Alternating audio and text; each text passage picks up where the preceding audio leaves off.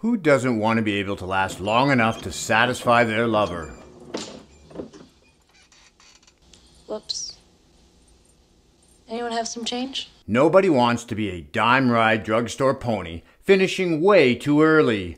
We want our ladies thinking they're riding a wild bull. Kegels have been shown to improve erectile function, with one study looking at men between the ages of 22 to 78 who did daily Kegels for 3 months, after which 75% of the men experienced an improvement in function and 40% no longer had ED. They extended this study and found even more significant improvements at the 6-month mark. Today we're going to look at the exact exercises they did, but first, when should we not be doing Kegels? The reason we do Kegel exercises is to strengthen our pelvic floor muscles. The stronger and the more control we have over them, the better our ability to last longer in the bedroom. But a weak pelvic floor isn't the only problem we can have. These muscles can be tight, often being both weak and tight. If they're too tight, we need to fix this first. Some signs of a tight pelvic floor are having trouble starting your pee stream, and you can't completely empty your bladder, resulting in more frequent trips to the bathroom.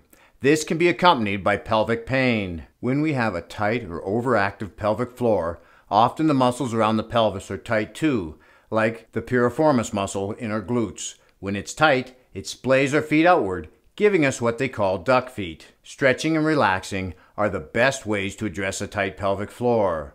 The Pelvic Pain Foundation of Australia recommends the following 7 stretches to relax the pelvis. For the first stretch, you lie on your back with both legs straight. Then bring one knee up to your chest, hold, and then repeat with the other leg. Following this, you raise your knee again, except this time, instead of taking it straight up, you bring it diagonally across your body toward the opposite shoulder. After this, lie with your feet on the floor and your knees bent, and you cross your one foot over the opposite knee and pull it toward your chest. Hold for a nice, easy stretch. Once this is completed, we put our hands out from our sides and lift one knee and bring it over our body and lower it toward the hand on the opposite side.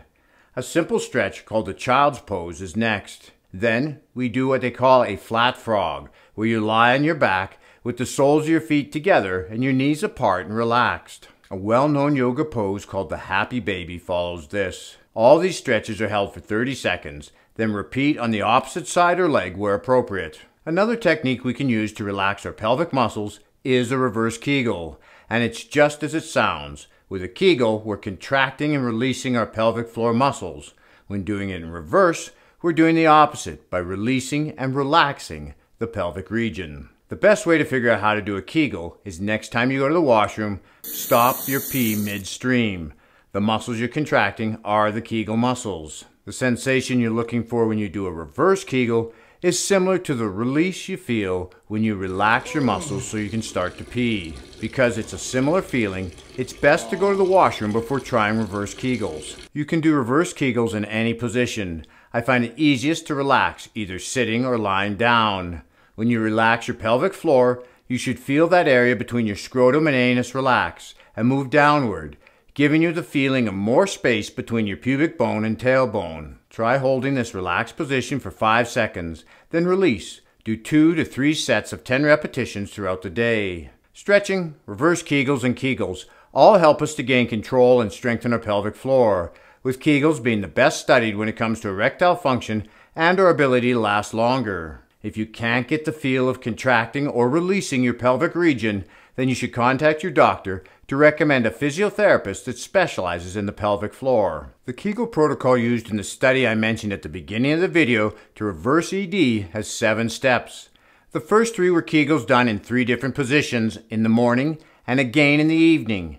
They did 3 reps of each in the standing, sitting, and lying positions for a total of 9 repetitions. These were to be maximal contractions. They didn't give the length of time they wanted the test subjects to hold it, but as the participants got stronger, they'd be able to keep the contraction for 10 seconds or longer. The 4th exercise was to do Kegels during the day while walking. This was to be a 50% effort. After going to the washroom, they'd do one as they finished to try and avoid that drip after peeing. When doing Kegels, you want to flex your pelvic muscles, not your butt cheeks or abdominals. They should remain relaxed. The last 2 involve sexual activity. During this, they were to tighten the pelvic floor muscles rhythmically, and once they were ready to finish, flex them hard and hold to delay ejaculation. Sex is truly an athletic activity, and these tips are just the beginning of what you can do to improve your performance. Watch this video next to learn how squats can make your sex life even more amazing, and keep working out while having fun. This is Lawrence from Fit and 50. We'll talk to you again in the next one.